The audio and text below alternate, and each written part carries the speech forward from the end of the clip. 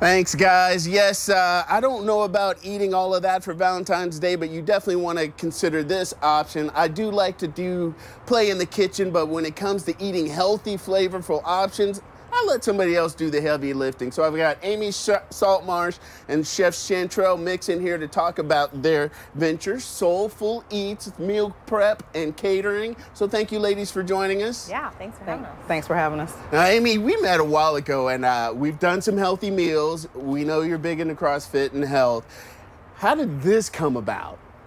Well, so Chantrell and I have both kind of worked in the meal prep space before, and we just never really loved the food options that were available. So we kind of got together and said, you know, we think we can do this a little bit better, make it a little more flavorful for people, make it a little more sustainable too. Because if you're not like craving and enjoying what you're eating, you probably aren't going to want to eat it again. So that's kind of our lean on it. We want to make kind of meal prep for foodies, so to say. And you guys have an interesting concept in your packaging and stuff. We'll get more into that later. But Chef, you're actually going to be making one of your signature dishes, stuffed chicken thighs. Absolutely. One of my favorites, also our customer favorites as well. Stuffed chicken thighs with sauteed mushrooms, wilted spinach, and a little bit of onion, fresh herbs. All right, I'll let you get in on it. Absolutely. What are we throwing on first? First, we're just going to start out with salt and pepper and a little bit of granulated garlic. Now, can I ask why thighs? Because I thought, like, in the grand scheme of things, it's all about chicken breast, the white meat, and getting it lean. Absolutely. Well, with chicken thighs, what I love the most about chicken thighs is they're very flavorful. And also, in addition to them being very flavorful, they are very juicy, tender as well. And especially with this application that we're doing, stuffing the thighs, it just locks in all of that moisture. So that's a great part of the chicken to use in this application. Thighs is kind of small and looks like you got a lot you're going to be stuffing in there.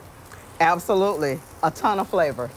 So, Amy, when you guys started putting this stuff together, how did you come up with the idea of making sure that the meal was filling? Because that's a lot of, not a lot, but that's some issue when it comes to meal prep. It's like, I ate it, I'm still hungry. Right, no, 100%. Well, so we have a SoulFULL option, which is the meals you see here, and then we also have a SoulFULL option. So that's, yeah, we thought that was for the big boys? That's for the big boys. But, you know, so like at the gym, we see a lot of people that maybe want a little more food, so that option works well there. But we do everything based on 4 ounces of protein, and then if you get that SoulFULL option, you get 6 ounces of protein per serving. Then there's the fat and the carb component.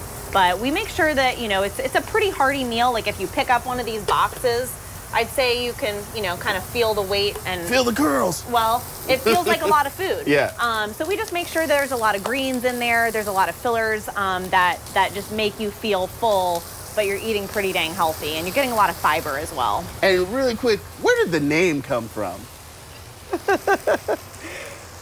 Actually, you know, we were just bouncing some things off of our heads, and you know, we have a lot of passion behind what we do, and we were like, okay, what words go with passion? We were like soulful, well, soul.